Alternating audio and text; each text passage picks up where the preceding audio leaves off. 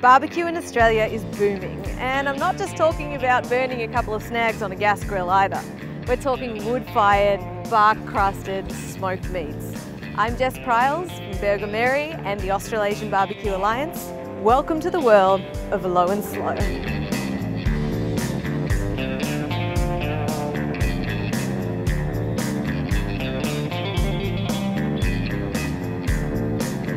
This is a full rack of ribs. Now you can cut this down into a couple of different styles. Let me show you where they all come from.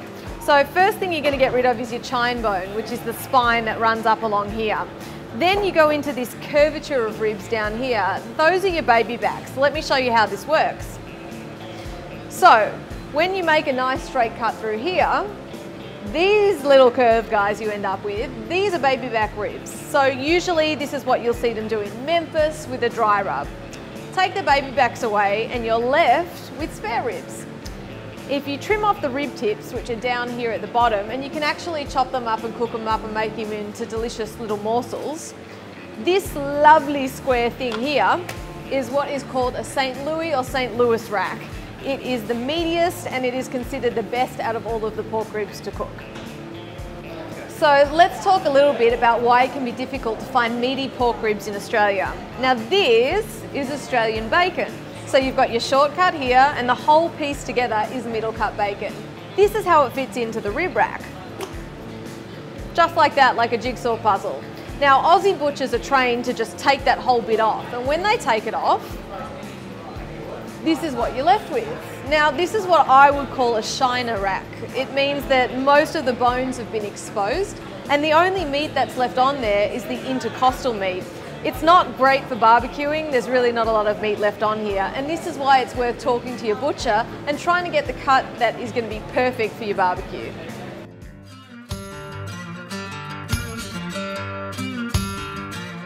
When you start off barbecuing, you actually think that pork ribs should be falling off the bone.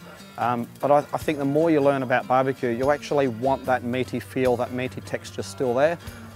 You want the meat to be nice and soft, but you still want to have to actually bite it to get it off the bone.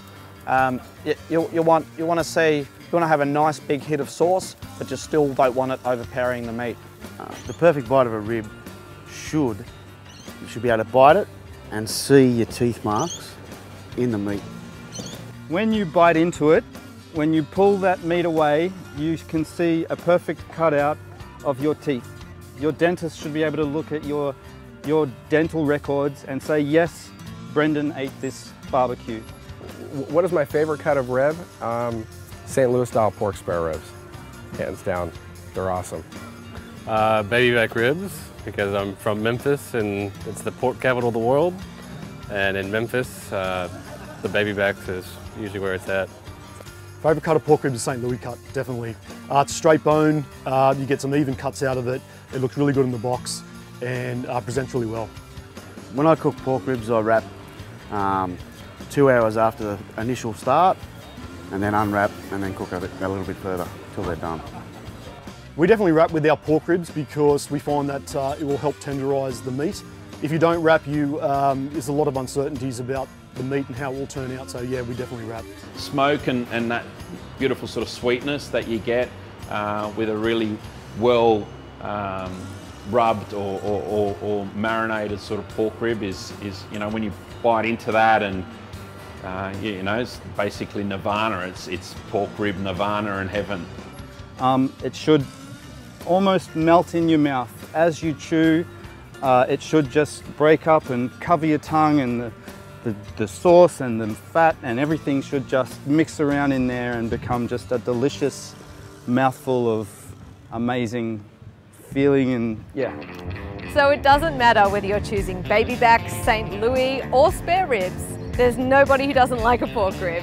So fire up your smoker and give it a go. You can also visit us at ozbbq.com.au and join our Facebook group to chat to other people who are into smoking and low and slow.